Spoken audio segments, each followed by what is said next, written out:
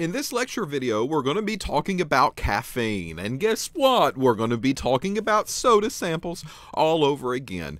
You've already done a lab using soda, and this was the phosphate in soda lab that you did a little while back on our ion chromatography experiment. Well, the issue here is that caffeine, well, it's not an ion, okay? This thing does not carry a full positive, and it doesn't carry a full negative. It is an organic compound, and this organic compound is in many of the sodas that you drink on a daily basis. And for this reason, we've already talked about cola. We've already went through those theory concepts in the IC videos, and I'm not going to rehash it here, but we are focused on a different property of that cola drink, and this property is a different type of molecule. This molecule is an organic molecule, and because of that, it cannot be analyzed on the IC system. It has to be analyzed on the HPLC system instead. All right, now what about GC? Okay, can caffeine be analyzed on the GC? And the answer is no, right? Caffeine is not really made to be injected on the GC system, and the reason is because caffeine is not very volatile. Caffeine is a powder. It is a white powder. It loves to stay on the countertop if you spill it on there, or you better not be spilling it on the balances, but it will not go away. It's not going to just evaporate. And we've talked the properties of GC molecules. They are very volatile. They have very low boiling points. They're typically organic, but at the same time, they're either going to be gases or they're going to be liquids that can turn easily into a gas to be injected on that machine. Now, is the answer absolutely not? No. We can do some things to caffeine to get it to behave in a GC system, but this is a lot of trouble. It's a lot of problems, and who wants to go through that step, right? I want something quick, I want something easy, and that is where HPLC comes into play. So in this particular lab, you're going to be analyzing soda, and you're going to be analyzing soda for caffeine, and we're going to be doing that on HPLC because the IC system is not suitable and the GC system is not suitable. All right. Now, the background here in the lab document, I would like for you to read that on your own. I'm not going to talk about it too much. I mean, that's really for you to read. I don't need to rehash it for you, right? You can do this during your own time, but we're going to be using an HPLC instrument to take a look at caffeine in different types of soda. The purpose here's the structure for caffeine, right there we go. And if you take a look at the structure of caffeine, what I want to talk about this structure is that there is some delocalization in it, all right? And delocalization is basically this concept of a double bond and a single bond and a double bond. And anytime that we can see these double bonds, multiple ones of them, especially in a delocalized or what we would call a conjugated system, then this will do very well in the field of UV. Okay, so with these organic molecules, they normally do have some UV absorbance. And the reason is because organic molecules are somewhat complicated. They bring with them multiple functional groups. And these functional groups, you can automatically see them in the caffeine structure, especially if you've taken an organic chemistry class at this point. Okay, so let's just focus on a couple of these. First is this general area right in here, this double, single, double all the way around. This is a nitrogenous base that's right there. I see some nitrogen in the rings. I also see nitrogen in the bigger ring that sits over here to the left.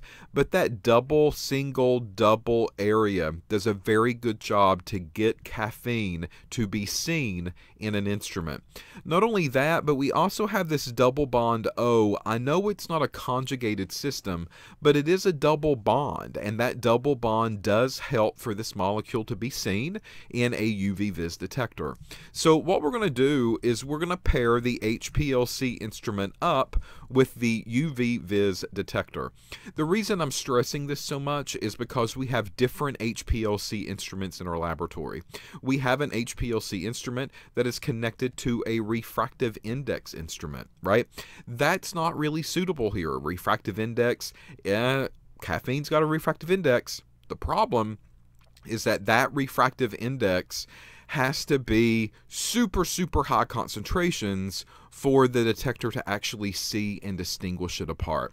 And this is just not very good. I mean, caffeine is there, caffeine is present, we know it's there. We're talking about milligrams of it, but I don't want anything that needs to be super concentrated. So refractive index, I just don't really use unless I absolutely have to, or unless another detector doesn't work for me. And with this field, UV does a very good job for caffeine. So there's the structure. You're probably going to see a question devoted to the structure of caffeine, and there you go. If you look at some of the properties of caffeine, it's over here to the right-hand side. The structure of caffeine is given. The molecular mass is given to you as well here. The density and the melting point. So notice the melting point's 235 to 238.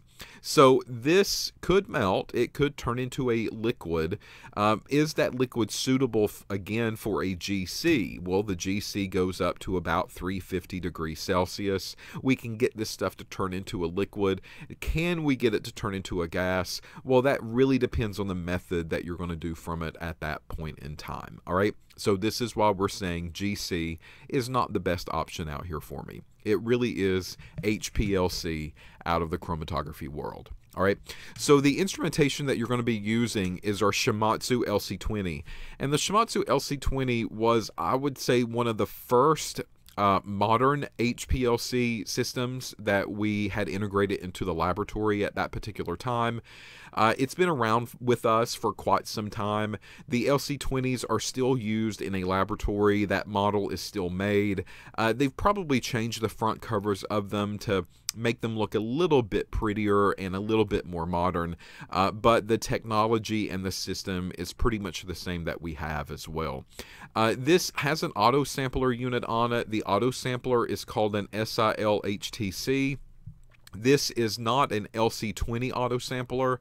This auto sampler was meant for some of the older HPLC systems that they manufactured, but we got a really good deal on it, and we could still connect it to this Shimadzu LC20, and it would still recognize it, and it would still begin to inject samples on it. So for that reason, it's free, and we could use it, so we took it, and that's why we have an older auto sampler from Shimadzu paired with a Shimadzu HPLC that's a little bit newer. The column here is a short ResTech. I'm going to not give you dimensions here. The instructors will know which dimension of column that needs to be installed on this instrument. But as long as you are aware that it is the short ResTech column, almost like a tester is what we use here. And the reason is because it's a really, really short column, okay? And it doesn't take long for caffeine to come in and caffeine to come out. We're talking about just a couple of minutes, and that is it. If we chose any other type of column on this machine, then that particular type of column would give us longer retention times, and that could be wasteful as far as time is concerned. So this method is typically ran with our very short ResTech column, and it's like a little bitty baby column, super, super little, about the size of your finger as far as the length is concerned. The supplies, what do you need here? Well, we need caffeine, of course, because we need to make some standards. We need some methanol and water for what we call our mobile phase, and our mobile phase is what's going to be pushing through the instrument and pushing our soda samples through the instrument. We need some HPLC vials so we can load our samples up with them.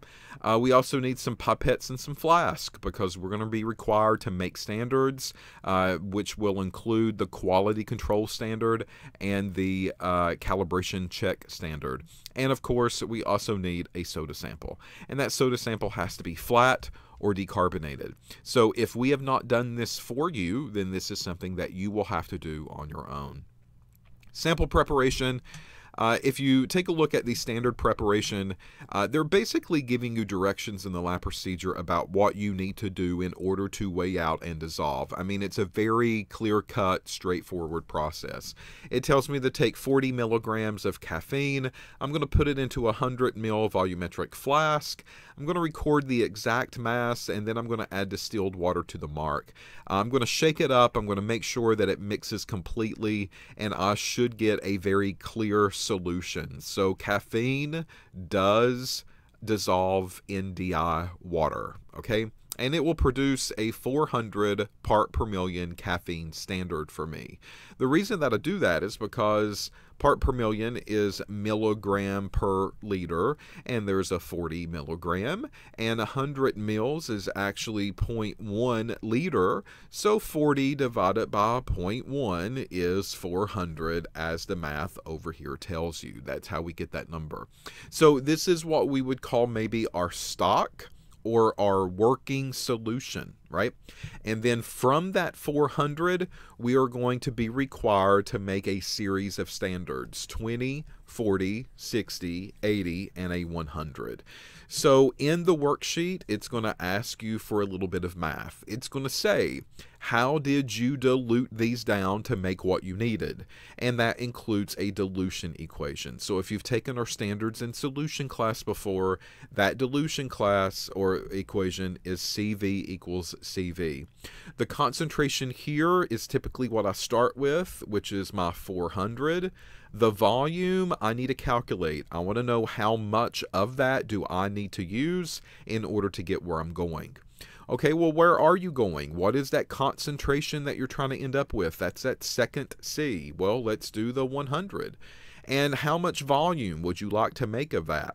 Well, this really depends on you. You don't need to make a lot. If I read the directions, it says diluting from the 400, make 20, 40, 60, 80, and 100, and show calculations on how you prepped these standards. Never does it specifically tell me how much. They're going to let me make up that decision on my own, right? So let's just say we want to make 100 mils of this. All right, that's it. You could have made 50. You could have made 25, you could have made 10. Those HPLC vials, they only really need 1 or 2 milliliters in order to cap them full, so 10 milliliters would be perfectly enough. So let's just go ahead and change that number, right, just so that you know that we can do it. I've changed my mind. I don't want to do 100, I want to do 10, because I don't want to be wasteful. All right, that's perfectly fine. So 400 times x is 400x equals 100 times 10 is going to be 1,000. And to solve for x, you would divide by 400. This is how we would solve that dilution equation, right? So 1,000 divided by 400. Well, goodness gracious, if you need a calculator, I can pull that up so you can walk through it. 1,000 divided by 400. I hit enter, and that tells me 2.5. All right. Okay, so x is equal to 2.5 mils. What that means is I'm going to take 2.5 milliliters of the 400 ppm solution, and I'm going to put that into a volumetric flask, 2.5 mils down here on the bottom. And then, because I'm making 10, I'm going to dilute up to the line with DI water. I'm going to invert it. I'm going to mix it really well before I take it fully up to the line, and then I tap it off or top it off after I get finished with it. So you're going to have to do that calculation for each one: the 100, the 80, the 60, the 40, and the 20. And we're going to label these as C1, C2, C3, C4, and C5. The C basically means caffeine. So my first caffeine standard, my second caffeine standard, my third caffeine standard, and so forth. Check the laboratory before you begin, because sometimes we will prep these for you. Not only that, but these will be pre-analyzed on the HPLC machine to save you a little bit of time. So instead of getting everyone to make their own set of standards, which is sometimes good, the purpose here, though, is not to check your standard prep. The purpose here is to get you acquainted with the HPLC instrument and how to run samples on it. So these standards could already be prepared. So just double check them before you go through and do the extra work. If you want to do the extra work, be my guest. Do it. However, save you some time, save you some elbow grease, and use what the lab has prepped for you. As far as the samples go, you're going to be given a sample of soda. We're not really going to tell you which one it is right off the bat. We don't want you to kind of pinpoint in on the caffeine amount. We'll tell you after this gets analyzed. But this particular type of soda needs to be flat. And flat means you got to get rid of all the bubbles. Okay, you've got to let this soda sit out for a little bit, so that way it will go flat and there's no more fizz to it or foamy to it, okay? No one really wants to drink those soda samples, but we love to analyze those soda samples in a laboratory. Well, if you do this a couple of days before, you can just open the bottle, pour it into a beaker, and just let it sit out. The issue, though, is that sometimes we don't have that time, and you can accelerate this decarbonation, because that's what we're doing here. We are decarbonating the sample. You can accelerate that decarbonation by literally pouring it from one beaker to the next very often and very quick. This will help expel any of the CO2 gas that might still be in your sample, and as you're pouring it back and forth, it's literally kind of like shaking up the bottle and allowing all of that carbonation to escape. So that's up to you, however you want to handle this. I don't have a problem with it, but most of you will probably be pouring it like a bartender back and forth between two different beakers. Once you decarbonate it, we're then going to dilute it, and we're going to dilute it by half. Okay, so if you take a 10 milliliter volumetric sample of soda, then you are going to add 10 milliliters of water to that soda sample, and it's got to be DI or distilled water. Okay, if you take 5 milliliters of soda, you're going to add 5 milliliters of water. Okay, get my drift? If you take 50 mils of soda, you're going to take 50 mils of water. That is diluting it or cutting it by half every single time.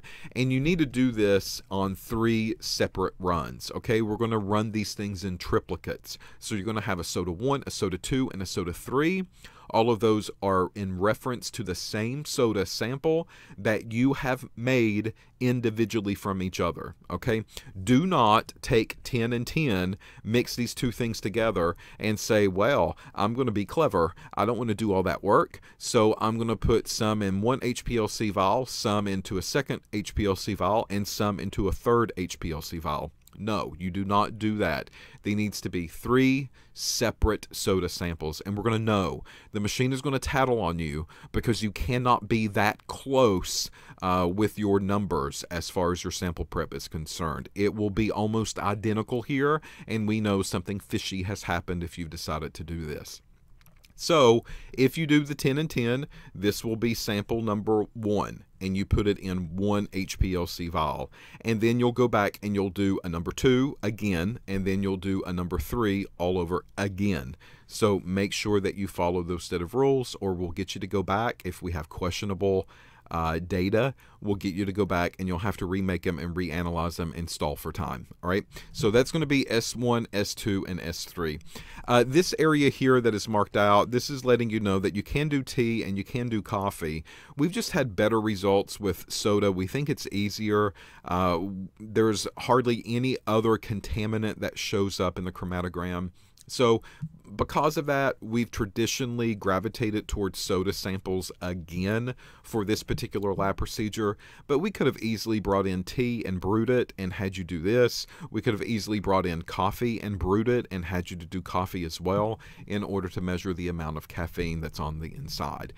In addition to that, soda typically provides us with the milligrams of caffeine that we can find in that particular type of sample. So we have a very good number to compare our results to.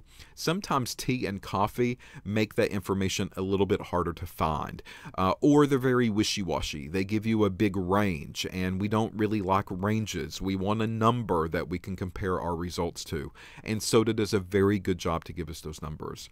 The quality control sample, this is going to be prepped by the lab, and you're going to treat this just as you did your soda. So with this particular type of sample, you are still going to dilute it just like you did your soda sample. And again, this is a 50% dilution. So it's really up to you. Again, the HPLC vial will only hold 1 or 2 milliliters. So maybe cap it at 10 mils in total. So 5 milliliters of your QC sample, 5 milliliters of water, put it into a 10 ml volumetric flask, make sure it's up to the line, give it a good mix, and this will be pretty good for your quality control sample. You will not know the concentration of that quality control sample. That is up to you to figure out, and it's up to you to report back to us. And then we will look at that number and we will clear you out on whether or not your data makes sense, okay? The calibration check standard, this is just a standard. It's kind of like a quality control standard, but you have made it. No one else has made it. So this is a concentration that is known to you because you made it while you were in the lab. That is the calibration check. So this calibration check, you're going to look at your standards, and your standards typically are going to go from 20 to 100 part per million. You want something in between here. Okay, it doesn't really matter what it is, but it cannot be another standard. Meaning it can't be 20, 40, 60, 80, or 100. Those are standards that you've ran and that you've analyzed as far as the calibration curve is concerned. What you need to do here is pick a different number. So you need to go with like a 25 or a 30 or a 45 or maybe a 50, something that does not show up as far as concentration of the standards go. You will make this on your own, and you will make it from the 400 part per million here. So going back to that 400 part per million stock, you will take some of that 400 ppm. You will use that to make the calibration check standard that is required in this particular part of the procedure. So this concentration's up to you. You tell me what you want to make, and you will run it, and hopefully what you run will be what you have made. That way we can ensure that we have some really good data that's coming from the machine. The analysis on the HPLC instrument, this is a UV instrument as far as the detector goes, and we have to make sure that we put in the proper setting of the UV vis detector. That proper setting is 273 nanometers. So this area is where caffeine really shows absorbance very well, and any other number we might see caffeine, but it's not going to be as sensitive. In addition to that, 273 is also very good because not too many things that will be in that soda sample will show up.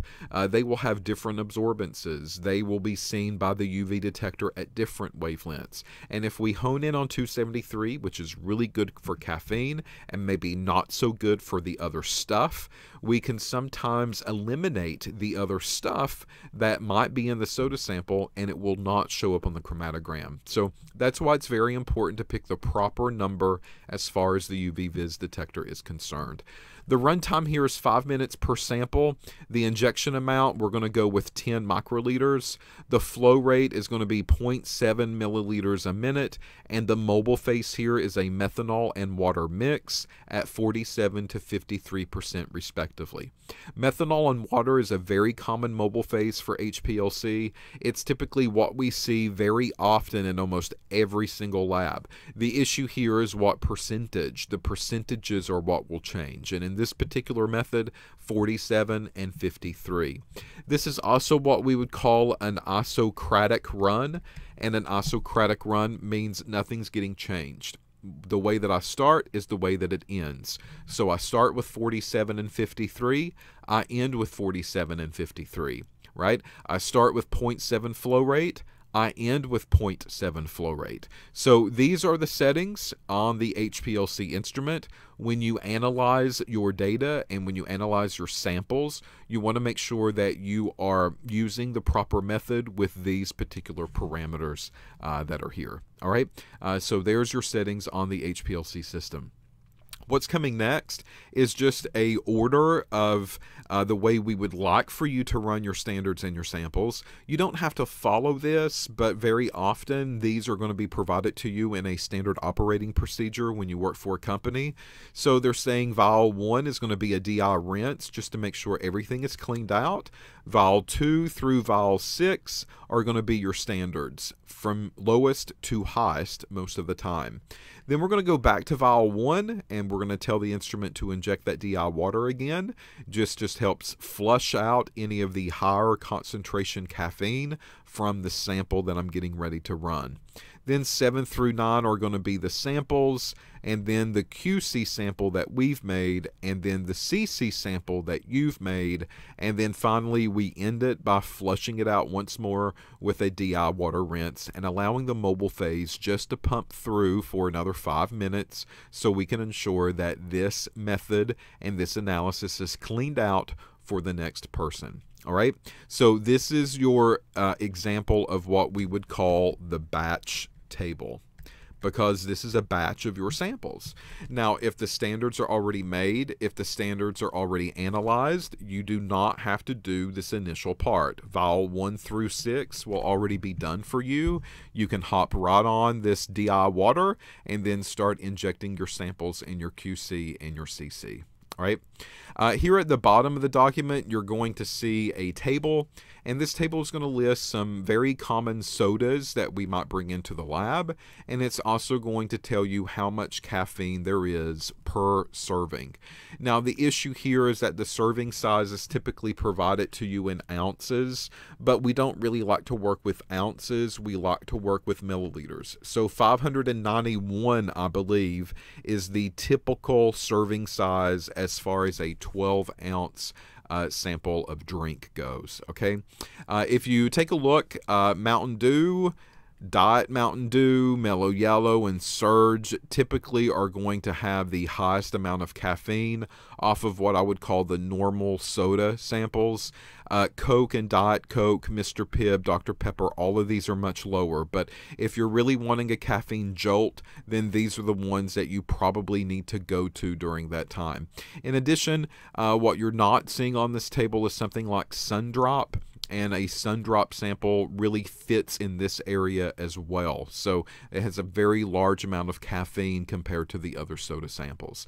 So take-home message with the table. Here's a summary. We might bring you one of these, we might not, but probably more than likely it will be one of the ones on the table.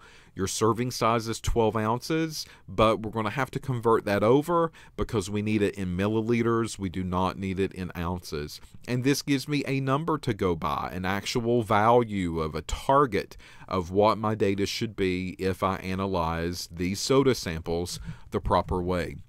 So now that we've talked about the lab procedure and the concept of what we're doing, I want to pull up a spreadsheet and I want to walk you through some of the calculations that's going to be required. So what you're seeing on the screen right now is an example of the student template or the spreadsheet that I've provided to you in the course. And it's like any of the other templates that you've seen before in the past that you've completed. So up here in the middle of the spreadsheet, you're going to see an area to put your calibration data. All right, 20, 40, 60, 80, 100.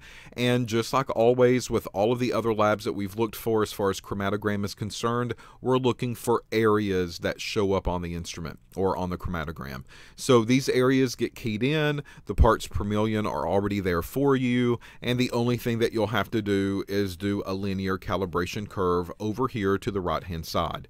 You'll end up getting y equals mx plus b, and this will give you the equation, and this equation of course is going to be filled here in the linear regression line as well as the correlation coefficient, which is the r-squared value. So that is the information that needs to go into the spreadsheet, and you'll need that information in order to solve for all of your samples that you have ran on the HPLC. Name of the soft drink, the name of the soft drink, do not forget to fill in this block so that way we know what you've analyzed. And then over here to the left hand side, the name, S1, S2, and S3. So these are your triplicates from the soda, and those triplicates will have a chromatogram. Each one will have their own, and you need to fill in the areas that's associated with those samples. These areas will then be plugged into that regression line, right? Now, the way that you plot this curve is concentration is on the X, and on the Y, that is the area number. That's how we've structured the calibration curve. So area is the Y, and concentration is the X. So this area needs to be plugged in for the Y variable. So Y equals mx plus b, and you solve for X. So area gets plugged in for Y, you'll know that number. M, which is your slope, you'll know that number. B, which is your y-intercept, you'll know that number. It's given to you when you do your calibration curve data, and you're solving for X, which is the concentration that you will plug in to these areas in this column, okay? The undiluted part per million, well, this is the whole concept that you diluted that soda before you ran it, right? So the way that you diluted it is you diluted it by 50%, half. So what you need to do in order to go from this column to this one is you need to multiply by 2.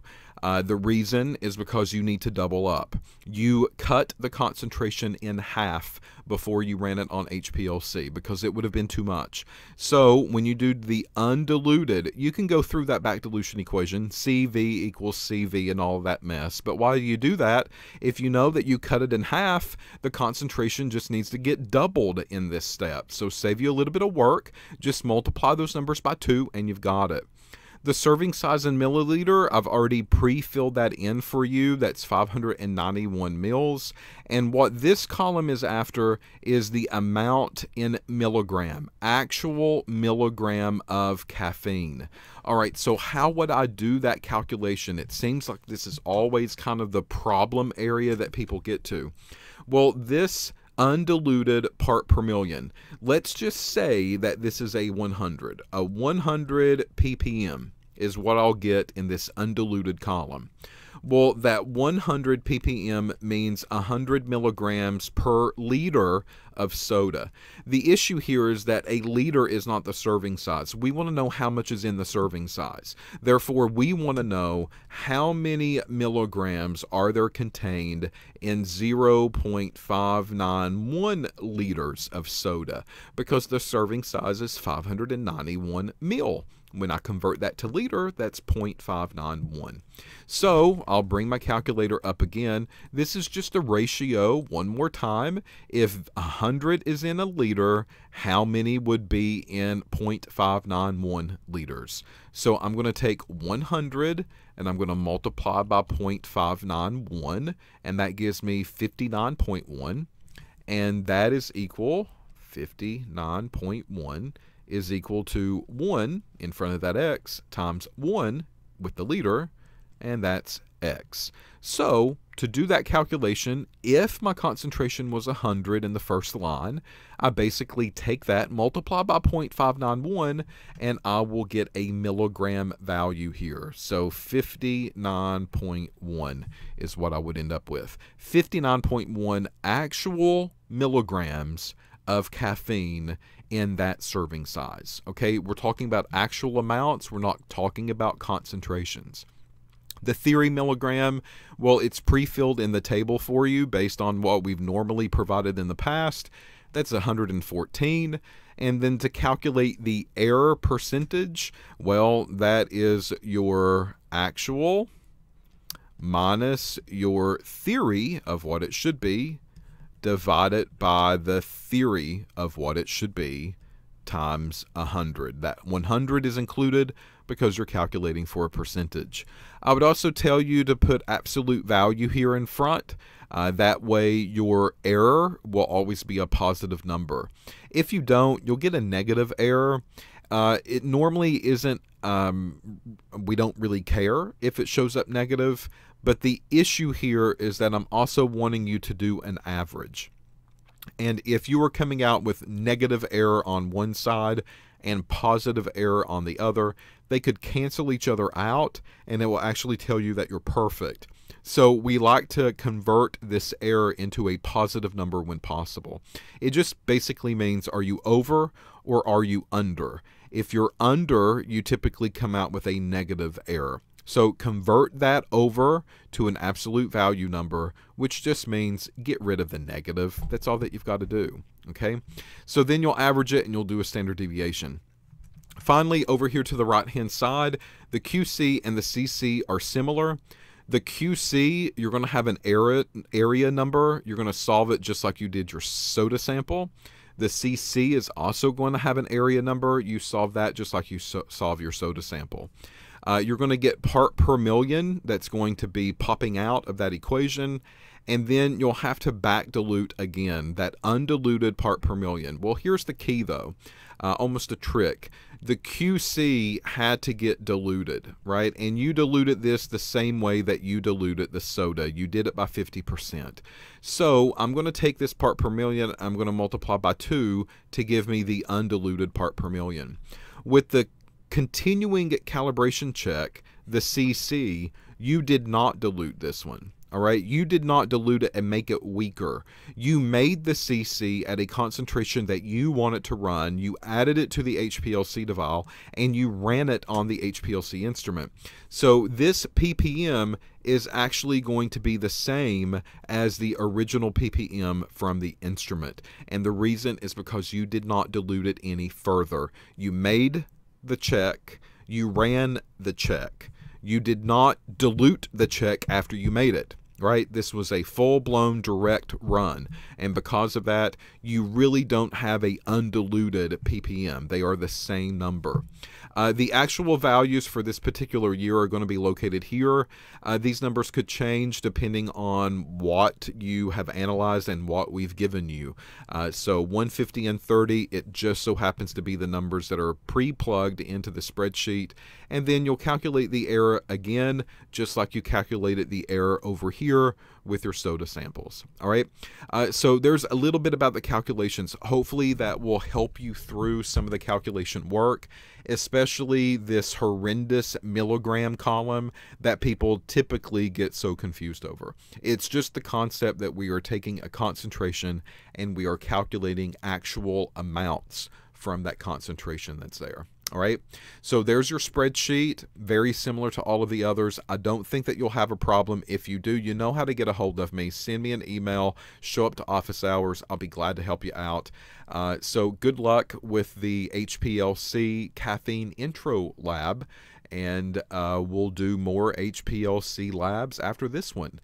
So this is just getting our feet wet. So good luck. I don't think that you'll need it. Give me an A, make me happy, and make your average happy.